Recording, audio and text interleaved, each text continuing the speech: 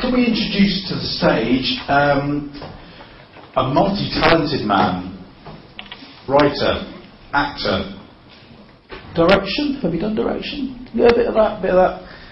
And he's probably a very good cook as well. You'll recognise him with a bronze dome. Not that dome, but a bronze dome with an eye stalk and, well, you know who he is anyway. Mr. Nicholas Pegg.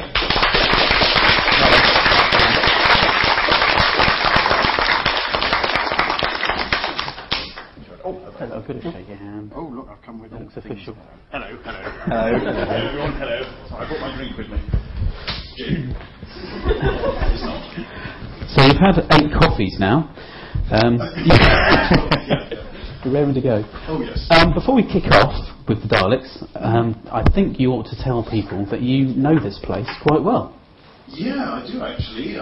Not this specific room, but yes, back in the late Triassic period, I was a student at Exeter University. So this is like coming back to the old barracks for me. And I see you've got an amazing new thing with a roof over there, which I shall enjoy going and having a look at a little bit later on. I gather that's where the pub is as well, Simon. But yeah, I read English here in June 86, when I first came here. So you can all work out how old I am now. And I can remember, watching Doctor Who in the common room at Hetherington House, which has now been demolished. But is there a new kind of Durry Hall residence or something down there? Yeah. I was in the old one before they pulled it down, and quite right too. You should have seen this. But yeah, Trial of a Time Lord was on that autumn for the first time, and that's what we sat there watching in the common room. Happy days. So anyway, yeah. into my. That's right. We're just going to be quiet now for the next hour. Dalek. You are a Dalek. We're going to head straight into it. Everybody knows this. So, how did you originally get the job being cast as somebody inside a Dalek?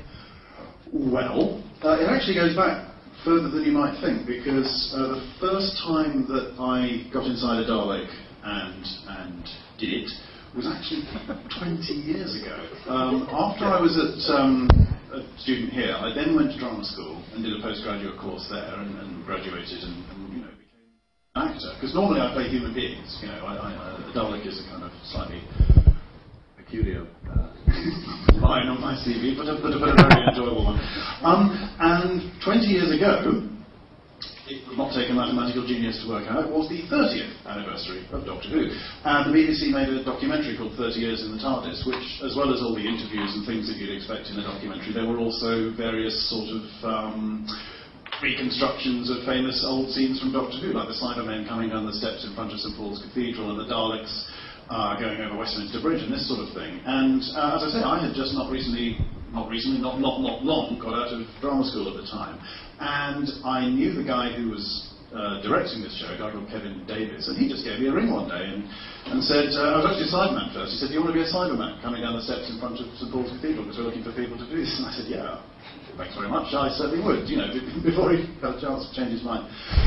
So we went and shot that at something like 5 o'clock on a Sunday morning at some point outside St Paul's Cathedral. And I was the cyber leader. That was very exciting. I remember we took ages rehearsing it before we actually did the shot, because those steps, there wasn't just a set of steps going down, it was like step, and then a flat bit, and then step, and then another flat, and so on and so on.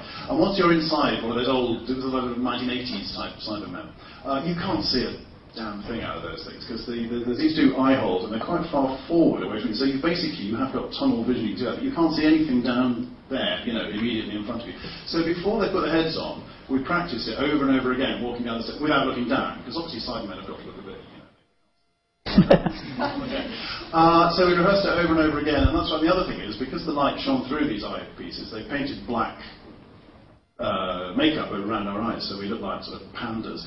So we were rehearsing this over and over and over again on this Sunday morning, and it was getting later and later, and the traffic was gradually building up. And I remember this lady driving past, into the road going along the bottom of these steps, you see, driving past in a car and seeing us all coming down in our Cybermen things, but without our heads on it, just kind of going.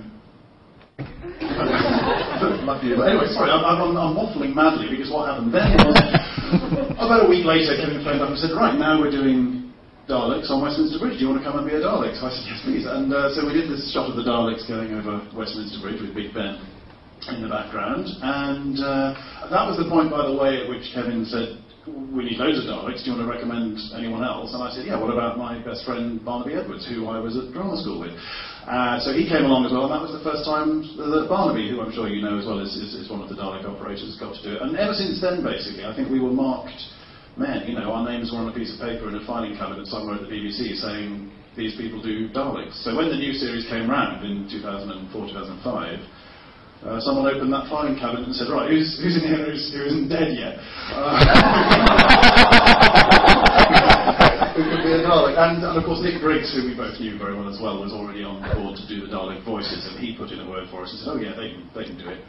So we got the call, and ever since then we've been Daleking. It was Barnaby first, wasn't it?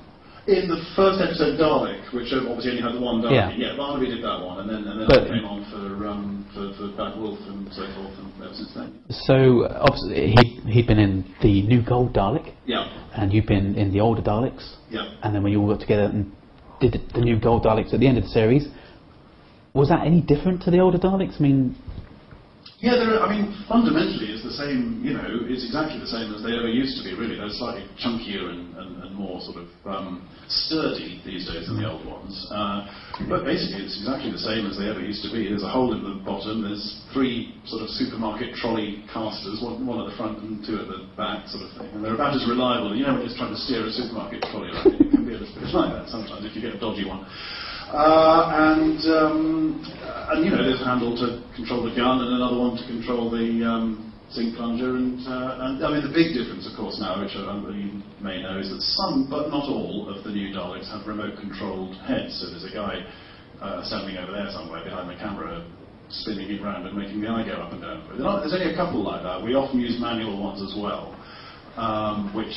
You know, there's just a thing hanging down, a stick hanging down that you rotate it with and pull it up and down to make the eye stalk go up and down. So you need 3 hands really to do those ones with. So we do actually quite like the manual ones though. They're kind of like, you feel slightly more in control of your own Dalek. I was going to say, with the eye stalk moving up and down remotely, and you're moving around to somebody else's words. Yeah. I mean, how difficult is that? It can actually be. I mean, Barnaby and I have got really used to working with Colin and Lynn, who are the 2 guys with the remote controls. You know, we've kind of become second nature to us now after 8 years or whatever it is. But when it started, it was quite hard actually, because, you know, we try and do this thing. We do have a whole kind of philosophy. We have a whole philosophy of Dalek movement. That sounds so ridiculous. But no, we have a kind of system that, you know, whereby, for example, if I'm a Dalek now facing you and I'm going to go over there, we do this thing where the Dalek looks over there first, and then its body goes round while the eye stays there, and then you go off like that. And obviously if someone else is turning their head, that's fine for the first bit, but then they have to turn it back at the same speed that you're turning the body, you know, and if someone else is doing that, it's quite hard. And to start off with, before we got into the swing of it, you know, we'd often, you know, that would be lovely, and then I'd turn around and that one would go, woo, over there somewhere, and it would look really rubbish, you know. Or, you know, I'm not just blaming the other guys, I could do it rubbish as well. But, you know, we got quite into it, yeah. But that's one of the reasons we you know, it's kind of easier to operate the manual ones in some respects, because you're in control of all of that yourself. Of course, it's not easier in other respects, because you've got more things to do. So, yeah. As far as the process, when you approach an episode, other actors will get their script obviously because they have lines. Do you get a full script? Yeah, we get the script, you know, same as everyone else. I mean, some of the monsters, a lot of the monsters on Doctor Who are played by SAs, as we say, supporting artists, or extras, the other.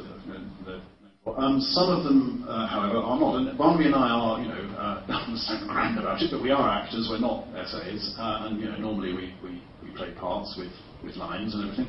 And the reason that they hire actors rather than extras to play the 2 sort of principal Daleks is that you do have to rehearse it. There is actually a, you know, sounds a little bit silly because obviously compared to, you know, doing Shakespeare or something, it's not that kind of an acting performance. But you do have to. We have to learn the lines because although Nick Briggs is doing the voices for us, we have to sort of animate the Dalek in time to the lines, so we have to know what's coming up and all that. And we rehearse it with the other actors, you know, before we get into our Daleks. We all stand around on the set in the right position and kind of, you know, Barnaby and I will actually usually stand there sort of going like that. Because, you know, the director, when you're rehearsing a scene before shooting it, and I'm sure Saul will tell you more about this later on, the director will want to walk around and just position people, and just, while you're reading through the scene, might just come out and say, just go there. That's your position. And so we'll be there for that reason, before we get in. And also, it's much quicker to get the results that you need if we're out of our Daleks to start with, because once you're inside, it becomes the whole, the nuances of communication between director and Dalek become a little bit more complicated once you're locked up inside that thing, and all the people can do is just shout at you. I was going to say, how do the directors cope with the Daleks?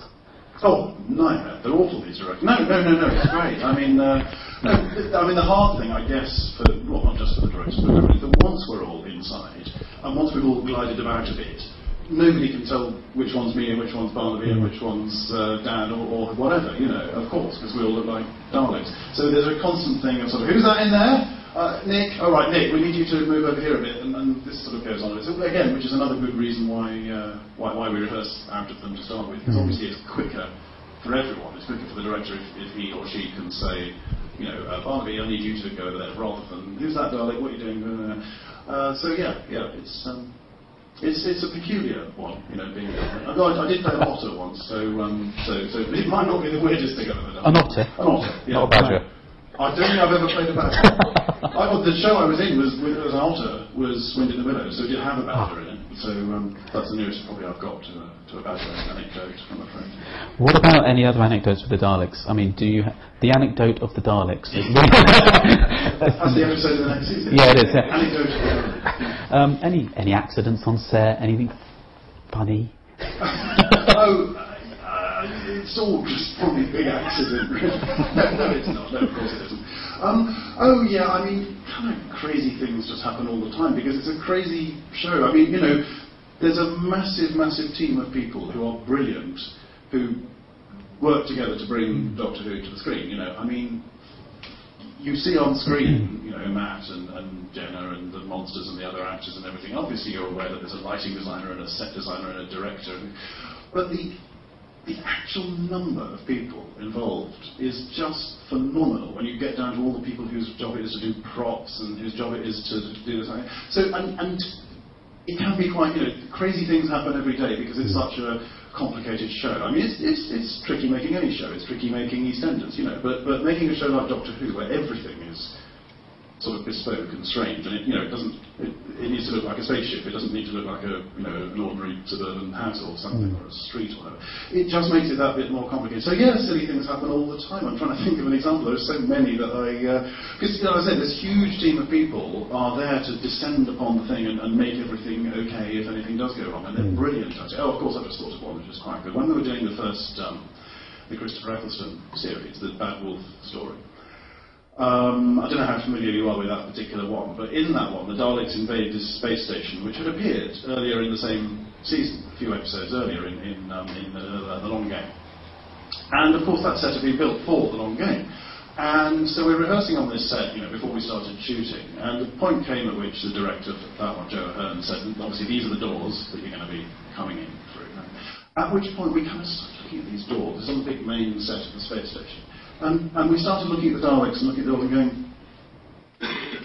And so someone got a tape measure out, and sure enough it turned out that the base of the Daleks, which is the widest bit obviously, was actually about 4 inches wider than the base of the door. So it was absolutely physically impossible to get through them. So this space station was completely impervious to Dalek attack at this point.